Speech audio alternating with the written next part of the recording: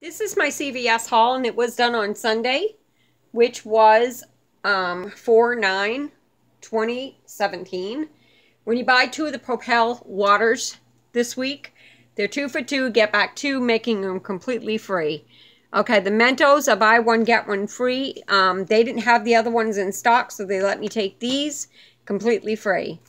The Orbit is $1, get back $1 ECB, completely free. The Calenda, look for the ones with the $3 coupon, or go and do a search for this ointment or Buron, and there's a $3 coupon floating around. So anyways, this had a $3 Peely, so I didn't have to use my coupon.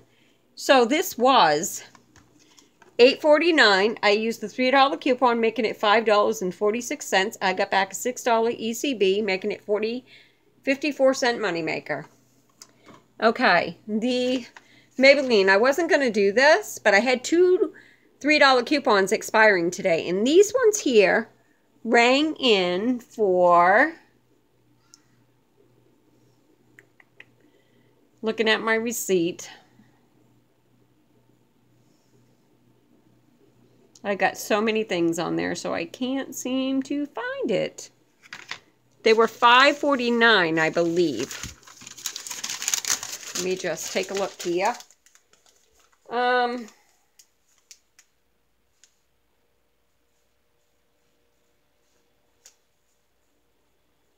Yes, $5.49 a piece. I used a $3 coupon, making it $2.49.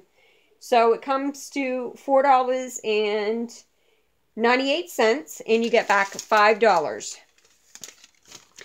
Okay, and the M&Ms I just threw in because they were buy 1, get 1 free this week, and I had a buy 1, get 1 free coupon, so them were all free.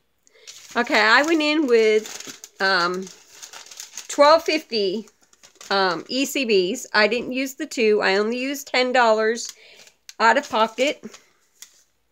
I got back 2 for the Propel water, which is right here.